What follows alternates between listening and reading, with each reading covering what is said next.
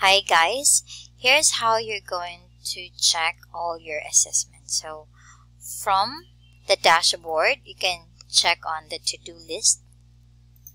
So you will be routed to this page where you can check your assigned tasks, missing tasks, and then the completed task.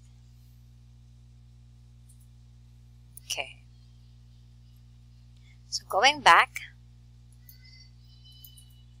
you can also check this one here.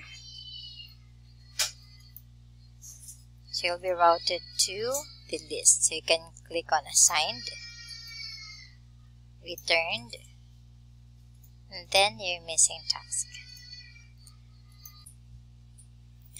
Now if you're already inside your Google Classroom account, you can also go to classwork and then click view your work, and you should be able to see your assigned task, return task, and then the missing task.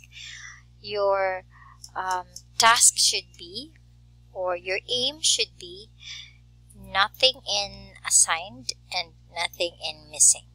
So everything should be in returned. Okay? Thanks. Bye-bye.